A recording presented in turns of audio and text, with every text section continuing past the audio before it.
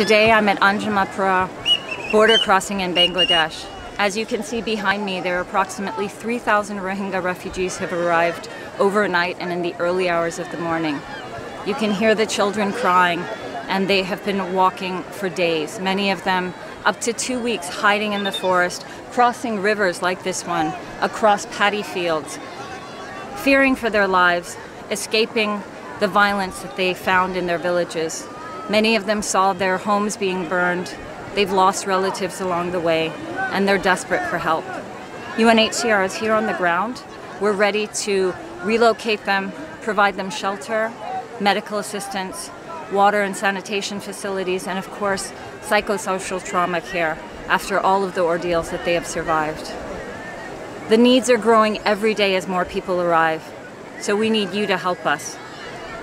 Please donate today.